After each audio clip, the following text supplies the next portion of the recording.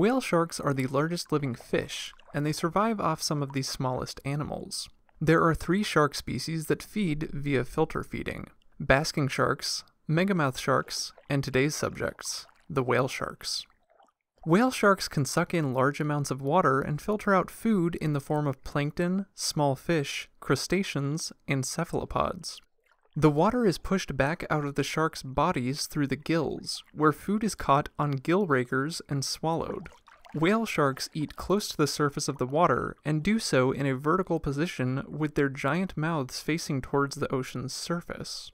A whale shark's mouth may be up to 5 feet across, and it's full of tiny teeth, but these teeth aren't used for eating. It's really not even known what whale shark teeth are for. Whale sharks migrate long distances to follow their food. In 2 months' time, a whale shark may travel more than 746 miles. These sharks may be solitary, or they may travel in groups numbering more than 100 individuals. Whale sharks are found in tropical and warm temperate waters around the world. They are generally considered epipelagic, meaning they swim in the open ocean towards the surface of the water. But they are also able to dive more than 2,300 feet below the ocean's surface. It's currently unknown why whale sharks perform these dives. Maybe they want to cool off, maybe it's for food, maybe it has to do with mating. For now, scientists are unsure. Whale sharks may also be seen in more shallow coastal water around reefs and atolls.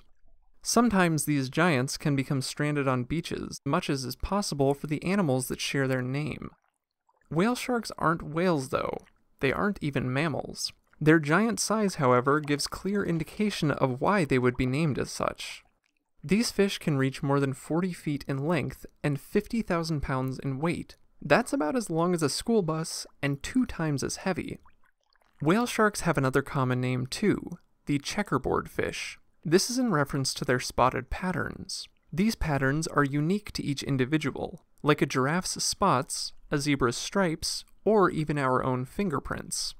This has been a way for scientists to tell individuals apart while studying them.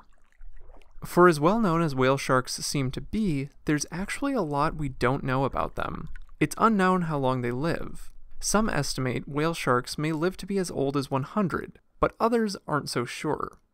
It's believed they begin breeding around 30 to 32 feet in length, with females breeding when they're larger. The ladies in general are larger than the males. It's also unknown when whale sharks breed. Some reports suggest these animals may breed year-round, like many tropical species, but others suggest their peak season for births may be in the summer, when nearly all of the limited baby whale shark specimens have been found. These may also be the fastest growing sharks alive today, with one example of a captive kept baby growing from 2 feet to 4.5 feet in just 120 days. While young, whale shark predators include other fish, including other sharks and potentially orcas, but by the time they reach adult sizes, their only threats are humans. Whale sharks are listed as endangered to extinction, and while many protections exist around the world, they are still hunted for meat and may suffer injuries by collisions with boats. These sharks are considered gentle giants, and people even swim with them. How would you feel taking a dive with the largest living fish?